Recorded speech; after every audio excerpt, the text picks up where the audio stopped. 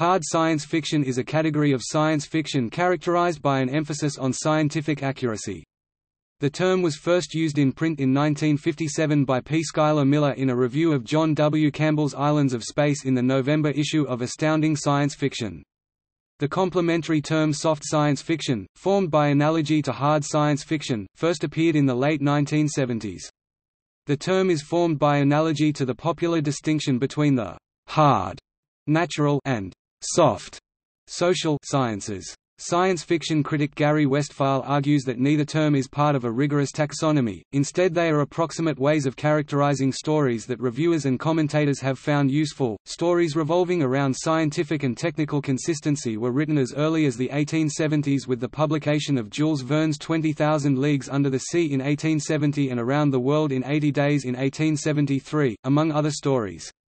The attention to detail in Verne's work became an inspiration for many future scientists and explorers, although Verne himself denied writing as a scientist or seriously predicting machines and technology of the future.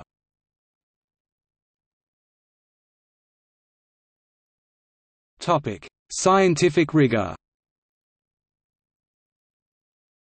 Hugo Gernsback believed from the beginning of his involvement with science fiction in the 1920s that the story should be instructive, although it was not long before he found it necessary to print fantastical and unscientific fiction in amazing stories to attract readers. During Gernsback's long absence from SF publishing, from 1936 to 1953, the field evolved away from his focus on facts and education. The golden age of science fiction is generally considered to have started in the late 1930s and lasted until the mid-1940s, bringing with it a quantum jump in quality, perhaps the greatest in the history of the genre. According to science fiction historians Peter Nichols and Mike Ashley, however, Gernsback's views were unchanged. In his editorial in the first issue of Science Fiction Plus, he gave his view of the modern SF story: the fairy tale brand, the weird or fantastic type of what mistakenly masquerades under the name of science fiction today."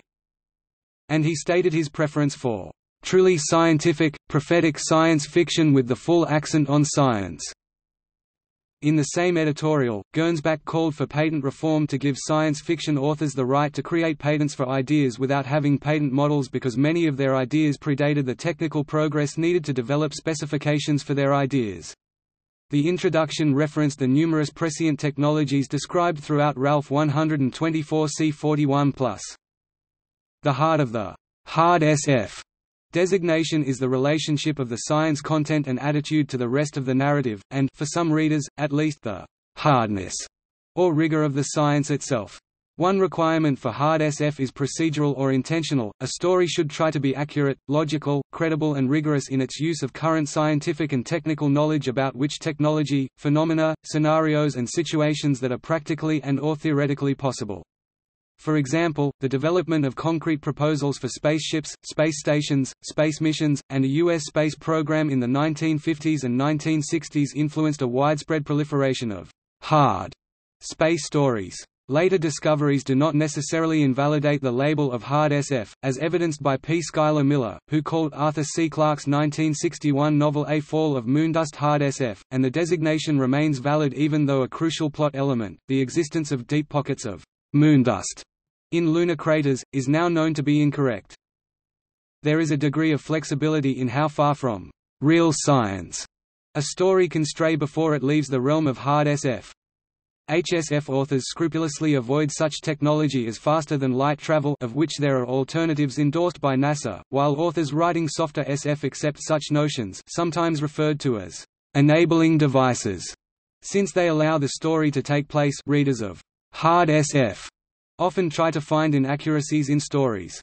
For example, a group at MIT concluded that the planet Mesclun in Hal Clement's 1953 novel Mission of Gravity would have had a sharp edge at the equator, and a Florida high school class calculated that in Larry Niven's 1970 novel Ringworld the topsoil would have slid into the seas in a few thousand years. The same book featured another inaccuracy: the eponymous Ringworld is not in a stable orbit and would crash into the Sun without active stabilization. Niven fixed these errors in his sequel The Ringworld Engineers, and noted them in the foreword. Films set in outer space that aspire to the hard SF label try to minimize the artistic liberties taken for the sake of practicality of effect. Factors include how the film accounts for weightlessness in space. How the film depicts sound despite the vacuum of space. Whether telecommunications are instant or are limited by the speed of light.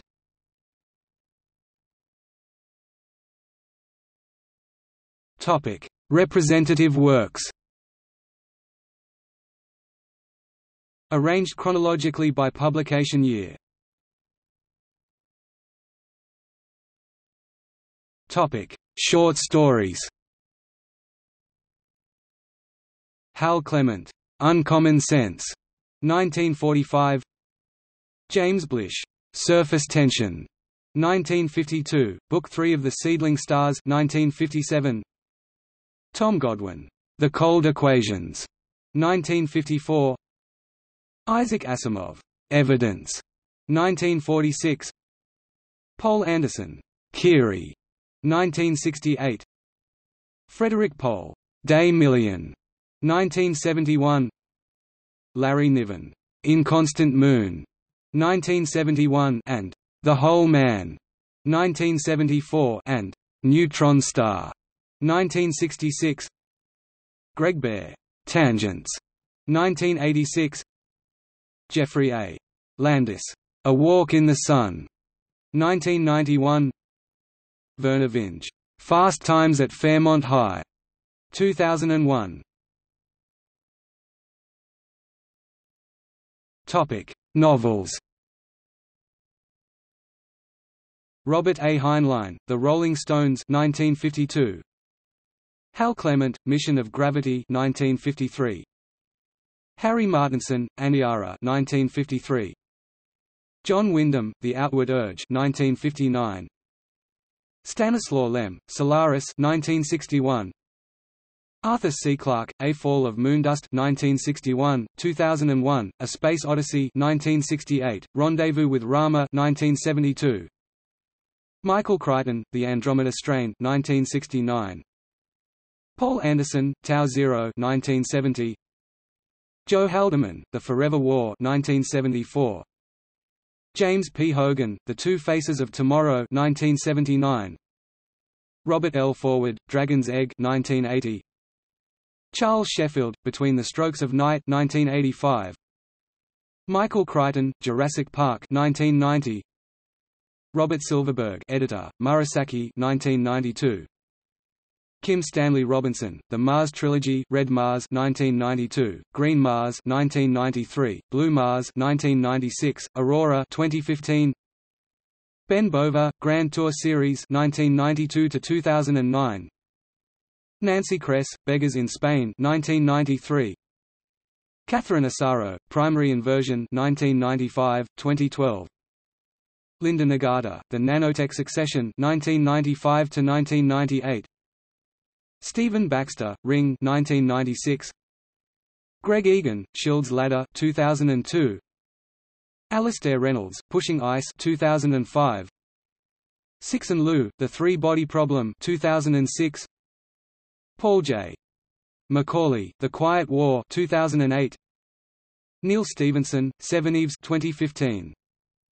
Topic: Films. Frau im Monde 1929-2001, A Space Odyssey, 1968. Marooned, 1969. The Andromeda Strain, 1971. Silent Running, 1972. Solaris, 1972. Dark Star, 1974. Blade Runner 1982-2010. The Year We Make Contact, 1984. Sequel to 2001 Contact, 1997. Gattaca, 1997. The Man from Earth, 2007. Moon, 2009. Robot and Frank, 2012. Europa Report, 2013. Automata, 2014.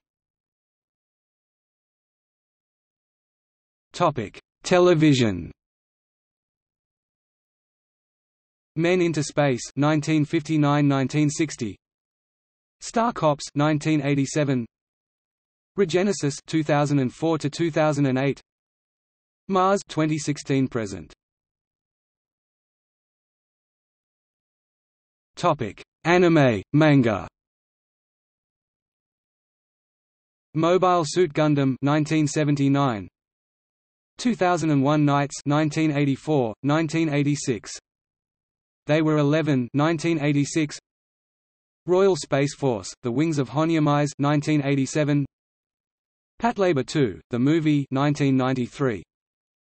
Planetes 1999, 2004. Flag 2006.